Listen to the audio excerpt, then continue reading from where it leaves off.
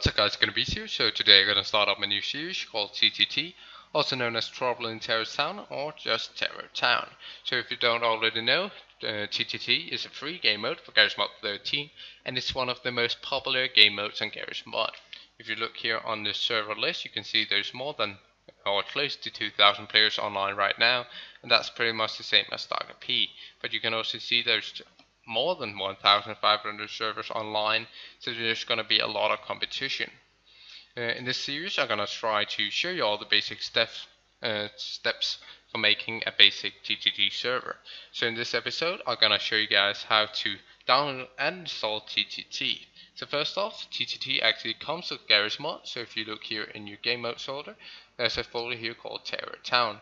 If you for some reason deleted this folder, you can go to ttt.badking.net, click on releases, and there's just few links down here where you can get it from. You'll need to get some kind of SVM program, but I'm not going to cover this because most of you already have this. So the only thing you actually have to do is change your bat file or your command line if you don't have access to the bat file. And I'm going to use Notepad++ to edit this file. And the only thing you have to change is the plus game mode, and you have to change this right here, change it to Terror Town.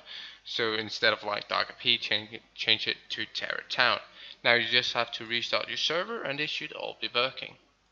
I'm now back on my server and you can see TTT was successfully installed.